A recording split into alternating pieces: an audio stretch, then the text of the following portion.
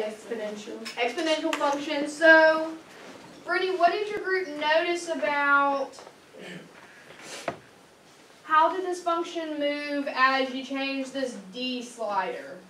It moved horizontally. If it was positive, it moved to the left, and if it was negative, it moved to the right. Right, so is that consistent with how the quadratic function was translated? Yeah. Okay, so what about with when you change the C value? So now I'm adding a number to the outside of the main operation. It moved vertically. It moved vertically, right? Okay, see, what's a group, someone else that used a different? Anthony, y'all used cubics. So Anthony, what'd your group notice when you changed these sliders? D was the inside, so D was always going to be the X value, and it's moving the X. Okay, so D changed the X value. So let me ask you this. If it's X plus D, and so X plus 1, X plus 2, what am I doing when I'm adding these numbers? Which way is it going? It's going to the left. It's going to the left. And then what happens when I add, or when I change the value of C to be positive? It's going up. Okay, is that consistent with how the quadratics were moving? Yeah. Okay, so do translations only apply to quadratic functions? No, it applies to a lot of them. Right, so it depends on the like how you're adding or subtracting numbers in relation to the function's main operation, right? Okay, so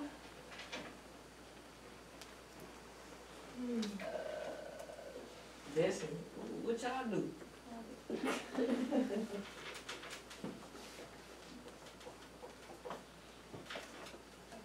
okay, so now I'm gonna send you guys out an exit ticket on the TI Inspires. Okay, real quick. So these notes, we will be continuing this tomorrow. I'll give you a new little notes to add to this packet, and we'll be getting back on Desmos tomorrow to learn about a new kind of transformation. So I did include some practice problems on here for you that would also just be good problems to reference in the future when we're studying for tests and stuff. Yes, ma'am. So I actually don't know how to send out this file. So Mr. Keeney's going to send out this file. So go to the exit slip file at the bottom. Yep, click on that. And then the yellow is the top.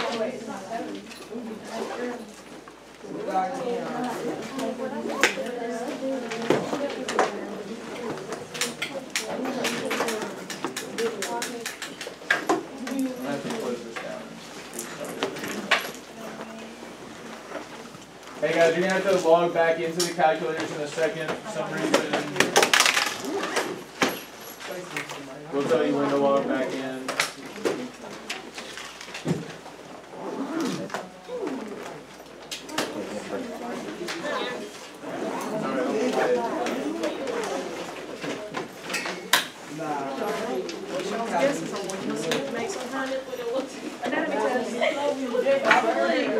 It'll be lower than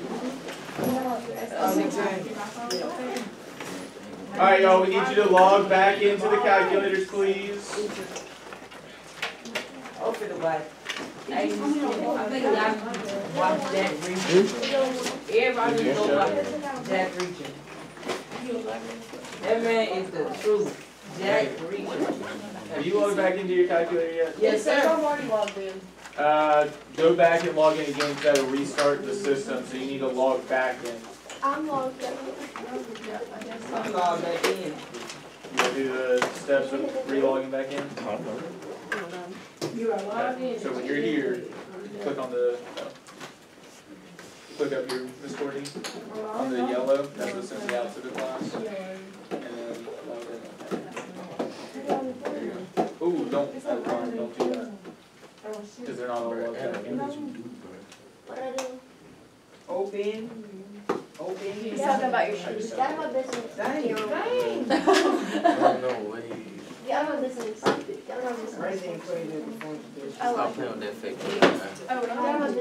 here really quick. I looked at just gas lights and, Why are you so mean? things to pay for the Desmos, because I was You. doing people on the side. Just talk about that. I don't think I recommend Tesla. I know I haven't even been here for one of those days. Good morning, teachers and students. We have a brief announcement from Ms. Mills. Hey, good morning, Hillcrest. I just wanted to announce the winners of our Black History Celebration Art Contest.